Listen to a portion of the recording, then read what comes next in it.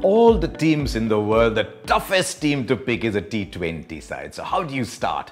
I've looked at T20 cricket very closely over the years, and I like a certain balance to the side. I'd like 4 batsmen with a keeper in, a batsman who can bowl a little bit, then a proper set of all-rounders, a batting all-rounder, a bowling all-rounder, finishing 6 and 7. Number 8 can bat a little bit, and then wicket-taking bowlers 9, 10 and 11. And that's often the right balance in good sides, and I've tried to follow that. So who are my top 5 batsmen?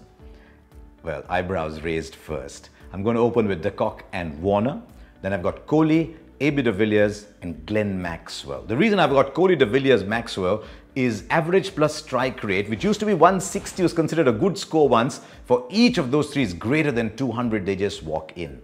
Where does that leave Chris Gayle?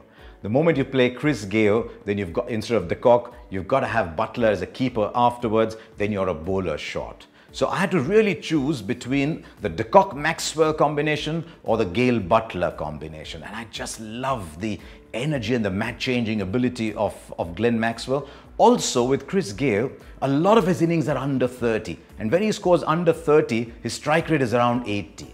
And that's a little uncomfortable because he uses up a lot of balls, and if he doesn't get the big score, then he doesn't get there. I've spent a lot of time explaining Gayle, right? Because he's just such a colossus in limited overs cricket. So those are my top 5. I've got my keeper in. I've got a part-time bowler in Glenn Maxwell as well. So that's 5. Now, who are my 2 all-rounders? Andre Russell walks into just about any side. He gets his strike rate plus average combination over 180. He's got upwards of 75, I think 76 wickets. So Russell just walks in. Every side he plays for seems to win tournaments, so maybe he'll be a good addition. That left number 7.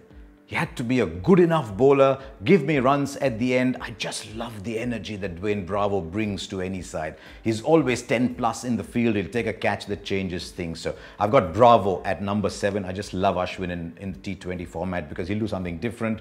Not the best finisher maybe at number 8, but he's getting there. I'm very happy with Ashwin at number 8. Now that leaves 2 bowlers that I've loved to play Stark, but he hardly played any T20 internationals. So I've gone with Bumrah, and I've gone with another favourite of mine, the Bangladeshi Mustafizur Rahman. What a bowler he is. He'll give you the end overs as well. I've got Bumrah with the end overs. You've got Bravo with the end overs.